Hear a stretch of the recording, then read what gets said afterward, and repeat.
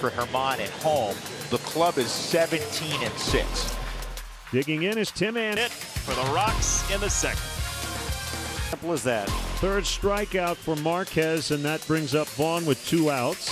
2-2 by Anderson, not an issue. Good pitching from Germán as he strikes out Mancata and gets Vaughn on the ground. The Sox have 2 on with 1 out. Let's go White Sox indeed. Well, a huge break on a routine double play ground ball. Base hit Garcia. Rondal gets the stop sign at third. Good strikeout for Marcus. He'll get a much bigger challenge now. And good job by Germán Marquez. Chicago scores an unearned run. They lead 1-0 here in the smoothly started 2. A tailor-made 6-4-3, but they have to do it. Hard hit baseball, and that will bring home run number 2. Yoan smokes a ball to right. 105.7 off the bat. That one hit awfully hard. And the Sox looking for more.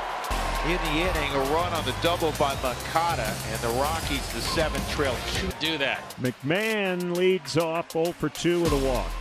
And this ball's well hit to left field, going back Pollock, and it is gone. And it's 2-1 run. It's July 1st for McMahon. Elias Diaz draws a walk. The Rockies get and the Sox are over 500 with a 2-1 win.